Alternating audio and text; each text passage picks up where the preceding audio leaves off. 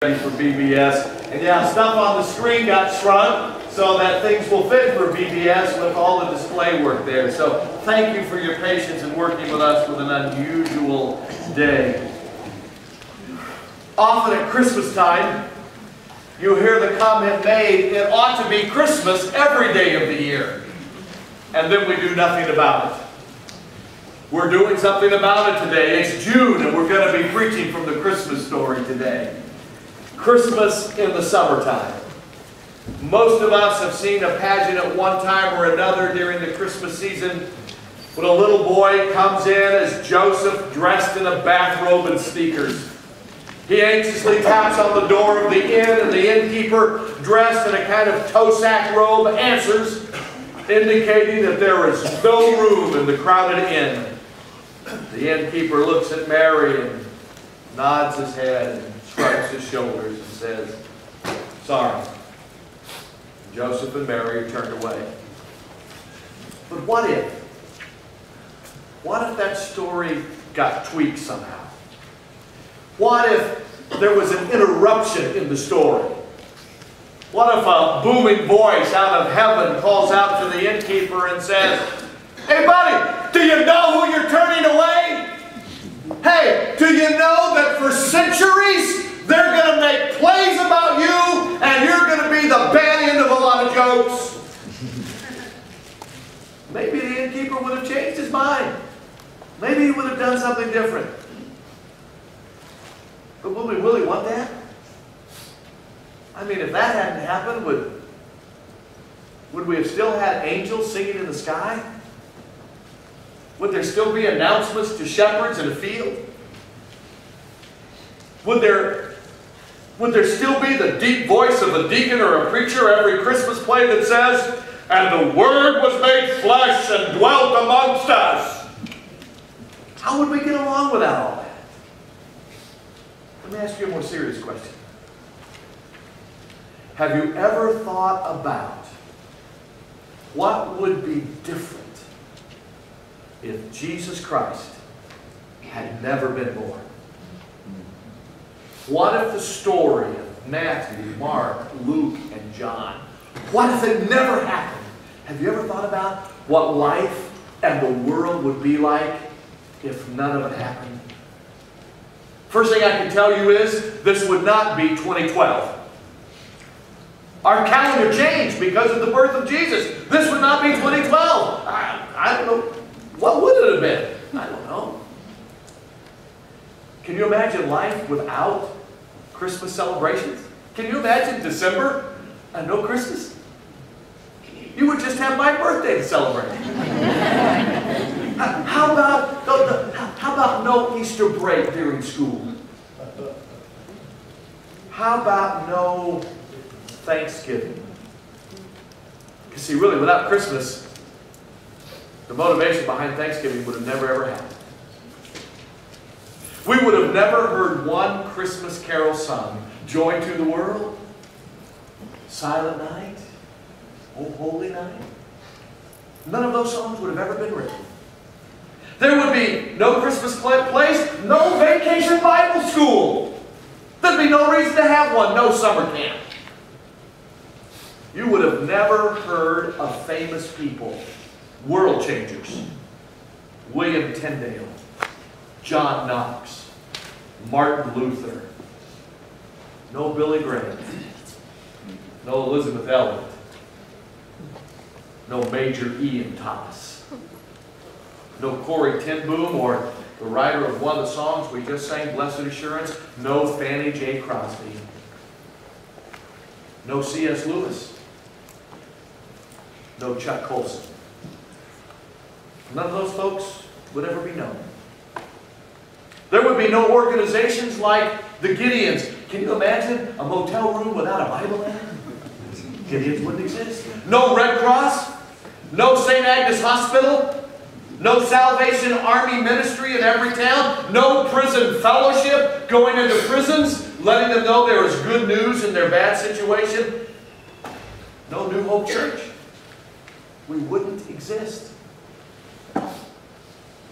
We would not have such books to read like The Tale of Two Cities. Dickens would have never written The Christmas Carol. And quite frankly, folks, do you realize we wouldn't have even had The Grinch Who Stole Christmas? There was no Christmas.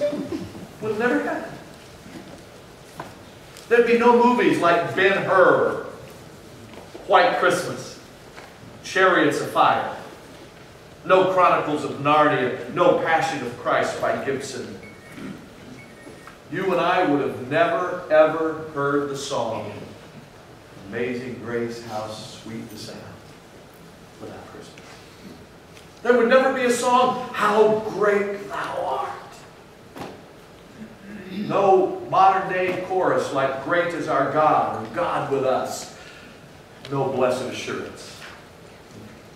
Do you realize there might be no America?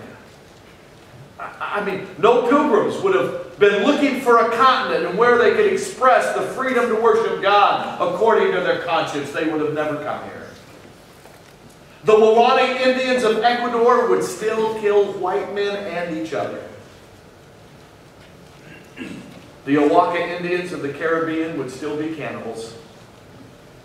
Descendants of the Mayans in Mexico would still sacrifice their children instead of teaching their children to praise the Creator. The entire New Testament, Matthew through Revelation, would have never, ever been written. For those of us who believe all of this, there would have been no mediator between God and man if Christ had not been born.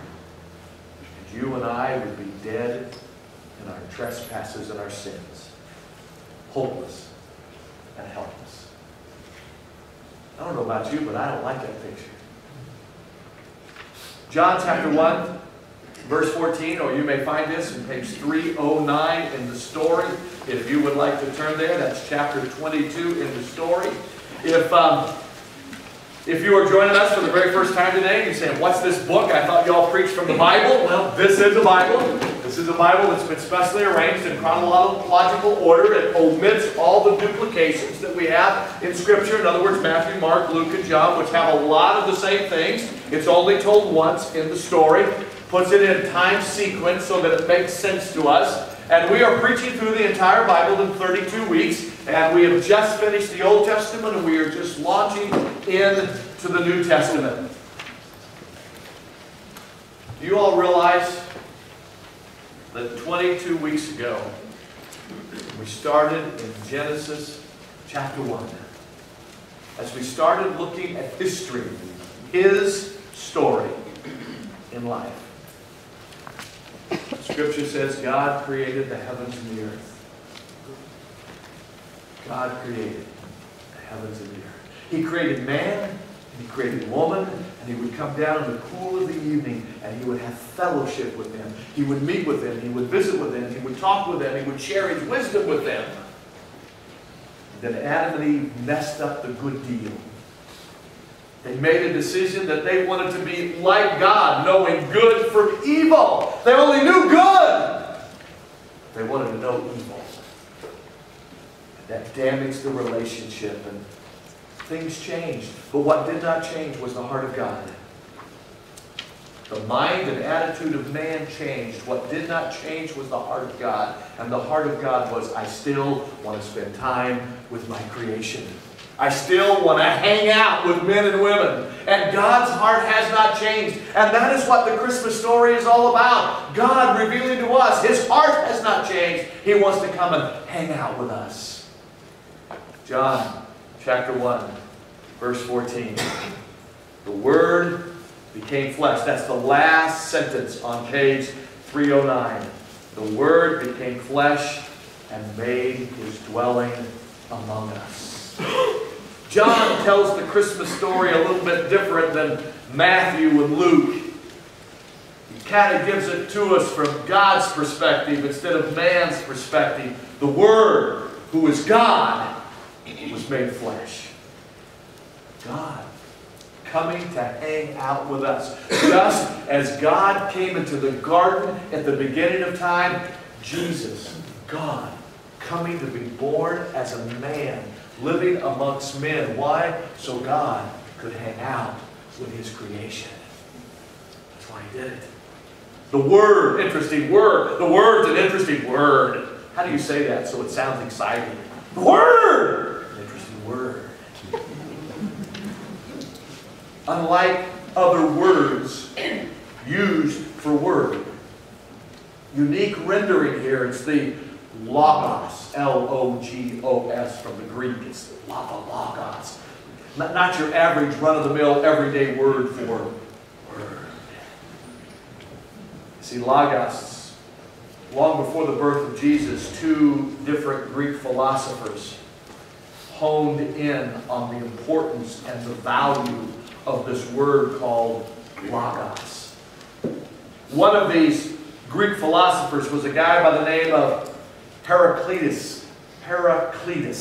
He was from Ephesus. He is known for the doctrine of change that's central to the universe, as stated in his famous quote. Listen to this. You cannot step twice into the same river. And he got paid a lot of money to think like that. But think about how rather profound it is. You may step in at the same place from the riverbank, but you never step in to the same river because it's always moving. It is always changing. He said all things in this changing world must come in accordance with the logos, the Word, with reason. That means logos is the omnipotent wisdom by which all things are steered in time. Now that was Heraclitus' comment about this incredible word, logos, the Word. The other one, where many of you, anybody ever heard of Heraclitus of Ephesus? He really did exist. Check him out. Google him if you'd like to, right in the middle of the sermon. Go ahead. He exists. The other one, almost all of you will have heard of, and you probably studied him some. His name is Plato. Not the Disney character Pluto. This is the Greek philosopher Plato. He actually said that someday there will come forth from God a Word, a logos, who will reveal all the mysteries and He will make everything plain. And this predates Jesus Christ. Now John, the gospel writer, says the beginning of all creation is with the logos. The Word, the logos of God, has become flesh and blood. You see, for the Greeks, He was the reason who became flesh. All reasoning now is embodied in this person, Jesus Christ. For the Hebrews, He was the Creator from Genesis chapter 1, who has now become flesh and lives in their midst. And for all of us today, who go by the name of Christian, the Logos is God becoming a man. The Word, who is God, is revealed in the person of Jesus Christ. Referring again to the story, page 309 and 310. First sentence on page 309. In the beginning was the Word, and the Word was with God, and the Word was God. This identifies personally the person born as Jesus Christ, one who was born, yet He is the eternal God. No mistake about it. No question. And the Word became flesh. He made His dwelling among us. We have seen His glory, the glory of the one and only Son, who came from the Father, full of grace and full of truth. The Christ that is being talked about here has been around as long as God has been. He is eternal. In fact, Jesus was the Genesis Word. How did God create the universe? Do you remember? In the beginning, God created the heavens and the earth. And how did He do that? God said, let there be. And there was. Let there be light. And there was. Let there be land. And there was. Let there be sea creatures and fish and animals that roam the land. And there was. God said, and there was. The Word, the Logos of creation. John is saying that the voice which said, let there be, was the voice of Jesus speaking. The Apostle Paul, who wrote the bulk of our New Testament, would later in the New Testament say that Jesus was the firstborn of all creation. He was there before creation even happened. Peter would agree with both John and Paul, and he said that God the Father chose Jesus the Son for this purpose long before the world ever began. These writers agreed that Jesus' first blush with earth was not in Bethlehem 2,000 years ago, but it occurred at the very beginning of time. We wondered, or at least I wondered, I don't know if you did when you read chapter 22 this week, but did you wonder at all have we already seen the Logos? Have we already seen Jesus in our study of the story in the Old Testament? Has he already shown up in the scene before today?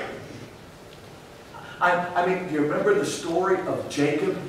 Remember the two brothers, Jacob and Esau? Do you remember the story of Jacob when he got into a wrestling match with an angel on the muddy banks of the Jabbok River? You remember that story? You remember Jacob said, I'm not going to turn you loose until you bless me. And then he poked him in the hip and he walked with a limp for the rest of his life. And he never forgot that.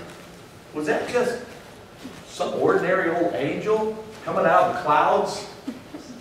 Thank you guys, getting a living illustration today. Or was Jacob wrestling with Jesus Christ, the Word?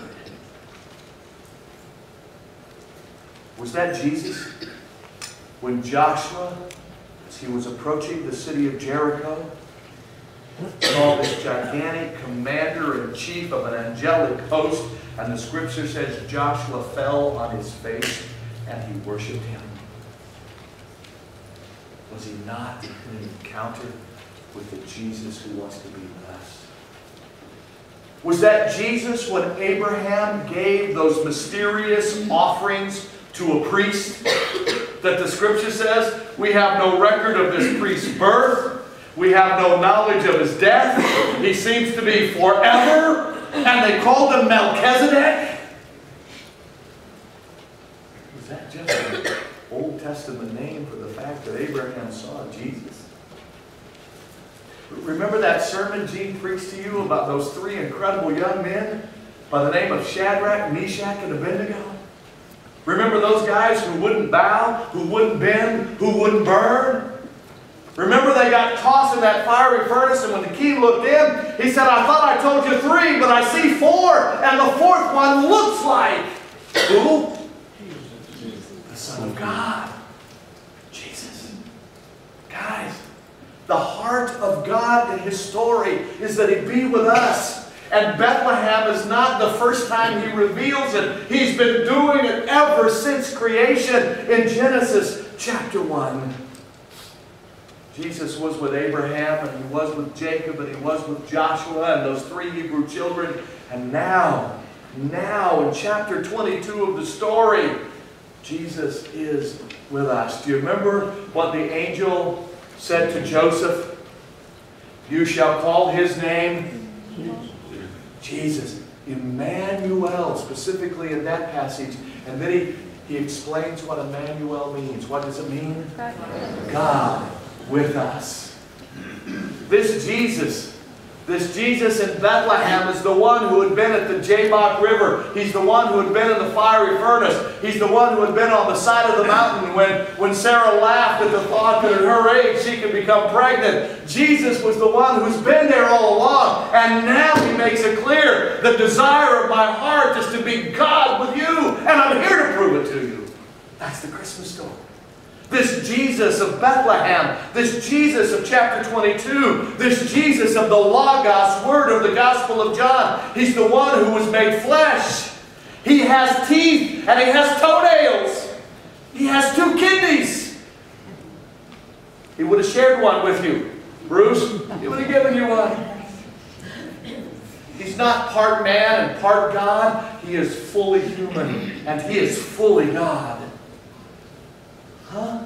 Let me say it again. He is fully God, and He's fully human. Do you understand that? Because I don't. It's kind of like being a codependent. You can't really explain it, Lucy. I don't really understand electricity. I understand turning on a switch and the lights work. I've had electricians explain to me how electricity works. And you know what? I still don't understand it. And you know what my real conclusion is? They don't understand it either.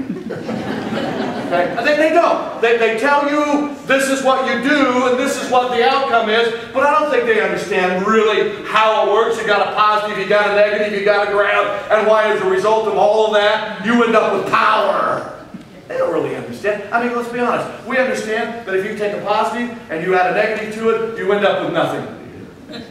Okay, they counter off. But not electricity. You put the two together, and man, you've got an explosion of power. You could give me a script, and I could read to you how electricity works, but just because you say this is how it works, do you really fully understand it? Nah, and that's the way it is with God. Here's what the Apostle Paul said in 1 Timothy 3:16. He said, without controversy, great is the mystery of godliness. God was manifest in the flesh. God became a man. Major Ian Thomas took that verse and wrote a whole book on it called The Mystery of Godliness. And in that book, he summarizes that great, incredible mystery with this one simple sentence. Jesus Christ, never, ever less than God. Jesus Christ, never, ever more than man. How can you never be less than God and never more than man at the same time? That's why He's God and you're not. He does what we cannot understand. The mystery of godliness has baffled some of the greatest minds in the history of the church. The 4th century bishop, Hippo Augustine, declared this mystery, listen to this, in a Christmas sermon. Let me give you one paragraph in June from a Christmas sermon written hundreds of years ago. This is good. Hippo, can you imagine calling him, hey Hippo? Most of us would get slapped if we called him, but that was his name. His mother was intoxicated the night he was born. I'm kidding, I have no idea. She needed celebrate recovery, I think. Here's his sermon. He, Jesus Christ, through whom time was made, is now made in time. He, Jesus Christ, older by eternity than the world itself, was younger in age than many of His servants in the world. He, Jesus Christ, the one who made man, was made man. He was given existence by a mother whom He brought into existence. He was carried in hands which He formed. He nursed at breasts which He filled with milk. He cried like a babe in a manger in speechless infancy. This word, without which human eloquence is speechless. Wow. Did He capture the mystery of godliness? And then the 15th century reformer Martin Luther, most of us have heard of him, he said the mystery of the humanity of Christ, that He sunk Himself into our flesh, is beyond all human understanding. But that is the story of God in its full consistency from Genesis all the way to John, all the way to you and me. God with us. In our day, J.I. Packer has written about the mystery of this incarnation, and he said it this way: the Almighty appeared on earth as a helpless human baby. Needed to be fed, needed his diaper changed, needed to be taught like a child how to speak. The more you think about it, the more staggering it gets. Nothing in fiction is as fantastic as the truth of the incarnation. The miracle of Christmas is that God came in human flesh to live with us. This is the wonderful truth of John 1:14. And the Word was made flesh, and He lives with us. This Word, this incredible mystery of godliness, He was born in an ordinary way to an ordinary person for ordinary people. You understand that? Jesus came in the most ordinary fashion so that he was available to every single one of us. The only folks who do not want a relationship with an ordinary Jesus are those who think too highly of themselves.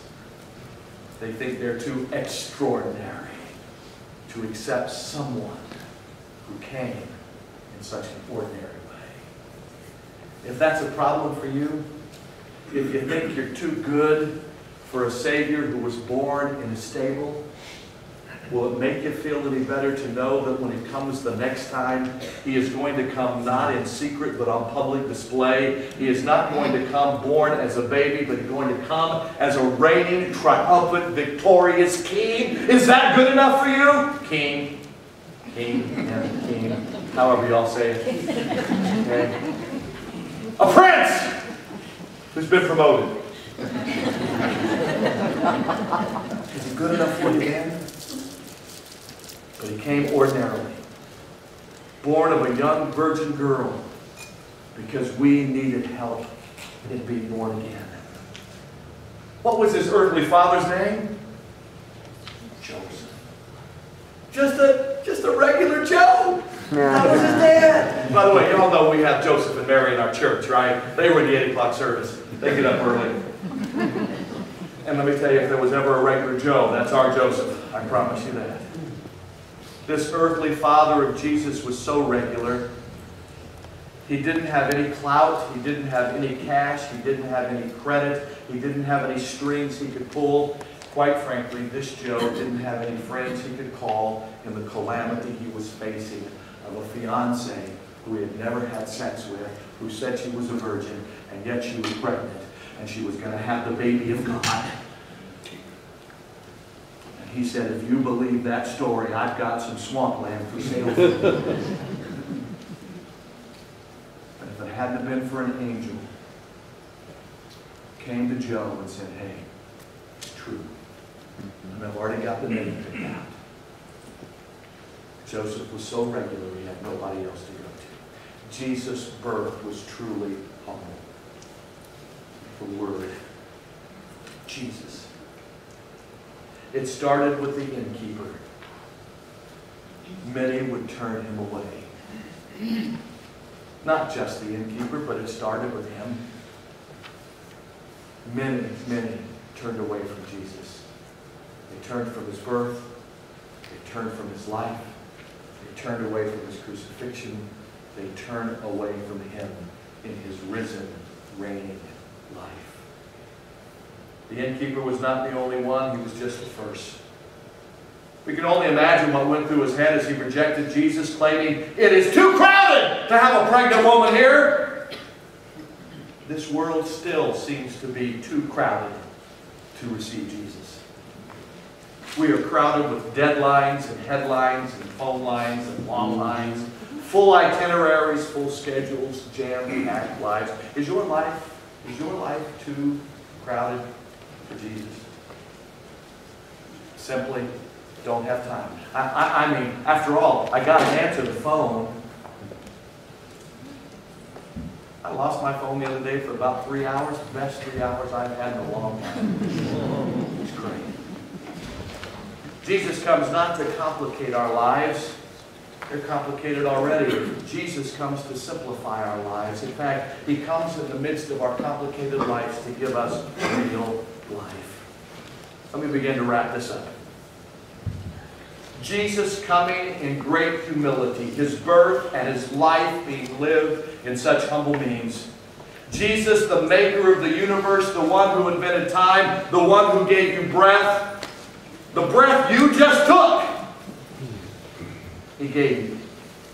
The one who owns everything, he comes humbly. How humbly does he come? Jesus comes humbly enough to understand what you've been through this week. What crap and crud have you lived with this week?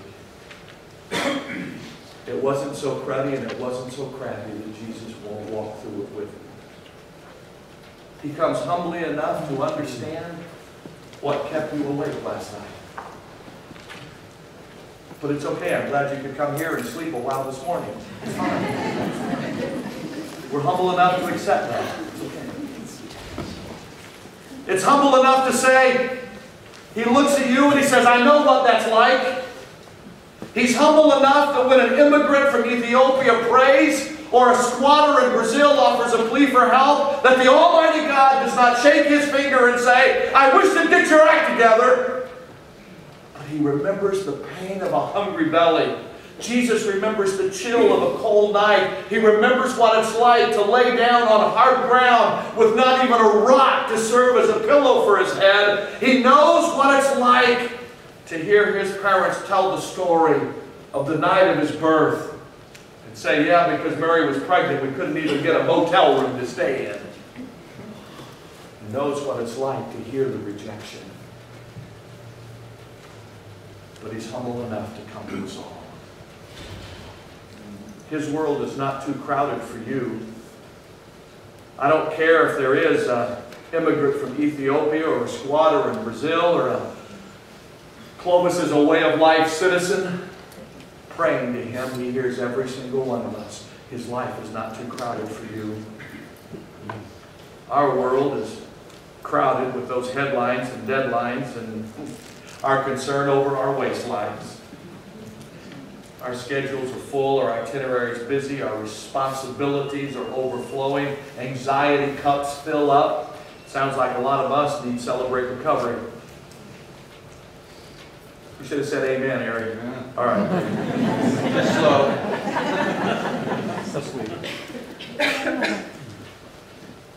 Christ comes in the midst of our crowded world and He knocks on the door of our hearts. What is our response? I don't have time right now, Jesus. You remember a king in the New Testament who said, now's not the time. I'll wait for a more convenient occasion. Jesus does not come to complicate our life. He comes to simplify it. In your busy world, you say, I don't have time for God. I don't have time for worship. I don't have time for prayer. I don't have time for Bible study. I'm going to make every single one of you a promise today. In your busy schedules, every single one of you will find time to die. You will. You will find time to die. And it may not be an old age for all of you. And so what will you do with that time when it comes? Because after that, there is an eternity. And the question is, heaven or hell? Time with God, or will you live eternity the way you lived your life without time for Him? He comes to simplify our life. We get our sins dealt with. We get our death defeated. We get our eternal future defined. Life takes on very good clarity all of a sudden. If the Christ in your heart is not simplifying your life, I suggest to you, Christ may not be in your life. It's a counterfeit. It's a con man. And folks, I also want you to know it's never too late to come to Him. I've had people tell me at 50 and 60 and 70 and 80 years of age, you know what, I've lived this way all my life. I can't change now. I'd be a hypocrite to change now. No, you wouldn't. You'd be smart. You'd have been smarter to have done it sooner. But you'd be stupider to do it later. Now. It wasn't too late for Abraham, and he was pushing triple digits when he had his first child of promise. It wasn't too late for Moses. He was already retired when God gave him his most fruitful years. It wasn't too late for the thief on the cross minutes before he died. He got in just in the nick of time. I wouldn't push my luck that far. The stories of the Bible are stories of people who have pushed the time limits of God, but it was never too late for any of them. Some people miss Jesus because they're waiting for something supernatural, a sign from heaven, a headline-grabbing miracle. But Jesus comes, folks, to the common places. In creation, He came to the garden. In birth, He came to the stable. Jesus coming the way He did is similar to what Spurgeon said about sermons that we preach. Charles Haddon-Spurgeon, one of the most brilliant minds that ever preached the Word of God, said, gentlemen, when you preach God's Word, put the food on the bottom shelf so that the smallest, the weakest, the least educated can all feed. If you put it on the top shelf, only a few will find it. Put him on the bottom shelf. One, because he came common. He came ordinary. He came humbly. Jesus comes to common places like Bethlehem, to a common Joe father. He comes on the back of a common donkey, to a common manger in a common stable, to common folks like shepherds in the womb of a girl so common she probably still had pimples when he was born. But when God picks his way of coming, he comes to the common things of life. He comes to common sinners. Folks, if you didn't know who the pastor was today and you just saw me walking through the crowd, I'm just a VBS teacher. You're just a man or a woman, a husband or a wife. God comes to every one of us, and he comes commonly so that no one feels intimidated or threatened. I love the story that is told of the great German reformer of the 16th century, Martin Luther. Remember, Martin Luther was a priest. When accused by Satan of being a sinner, Martin Luther said, "Thanks, devil. You've told me I'm a sinner, and the Bible tells me Christ died for sinners. I've got the solution to my problem." That's the confidence you and I can have today, a forgiveness that will save us from ourselves and from our sins. What if Jesus had never been born? One thing for sure is, neither you nor I would be here today. There'd be no church for us to gather in. There'd be no message for us to hear. There would be no hymns for us to sing. There would be no reason for us to pray. This is a special moment. Are you ready to receive an uncommon Savior who came in an uncommon way so that any one of us can have an incredible, awesome future? Again, it was Major Thomas who said, you can't be too poor to come to Jesus.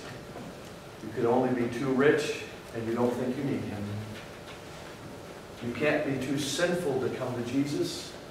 You could only think that you're too good, that you have no reason for Jesus to come in your life. You can't be too uneducated to come to Jesus.